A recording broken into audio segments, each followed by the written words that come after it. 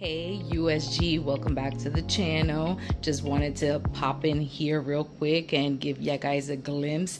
Ready to prepare our first Mater sandwich of 2023. My husband is literally salivating as he waits for me to put this together. So just very quickly, we got the knife because obviously you need that. Here we like to prepare it with Hellmann's mayonnaise because you need the good stuff. I have 2 slices of sourdough bread that I already toasted in the air fryer. And what we are going to be using as the ingredients is going to be pretty much very simple.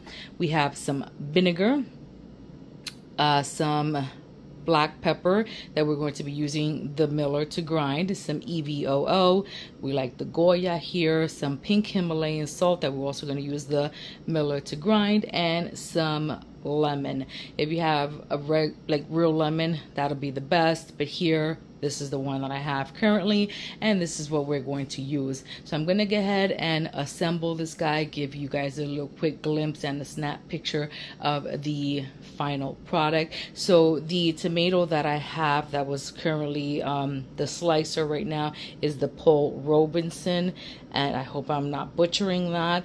And as you can see here, we got a lot of rain here in Bronx, New York, and we have a little split here, but doesn't mean anything. It is still nice and edible. It's nice and soft to the touch, and I've never grown this one before. This is a first for me this year, so I am going to sample it on its own, and I hope we get a good couple of slices just to have the coverage here on this sourdough bread. So let's go ahead and assemble this guy. Obviously I'm going to do it off camera because I move a little quicker.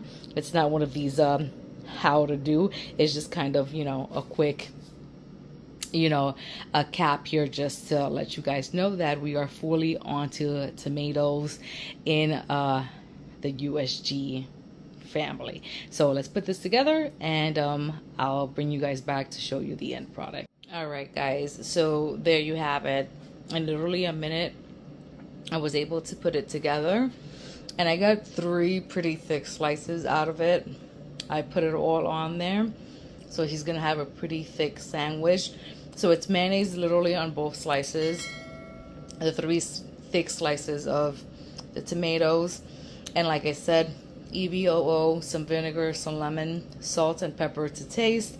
And as you can see right here, he has some extra juices. He likes that actually, so the sandwich or the actual bread can actually soak up those extra juices, plus the juices that come out of the tomato. I actually have a piece here that I already bit into because, like I said, the tomato is new to us. As you can see here, it looks to be like a very meaty tomato. It does have clusters of seeds in between, which is fine. I don't think the seeds are overwhelming.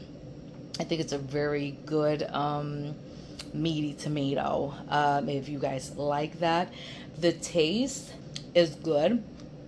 I don't think it's too acidic, and it's not too sweet. I think it's a perfect balance. So will I grow it again? Yeah, sure. It's one of those that I would definitely put on the list to grow again. Once it comes to size, this one I think is obviously one of the first ones that the plant produced. So with every plant, I think the first fruits are kind of on the small to medium. Do they get big? I don't know. I would have to read the seed package to see the average size in ounces. I did not weigh this one.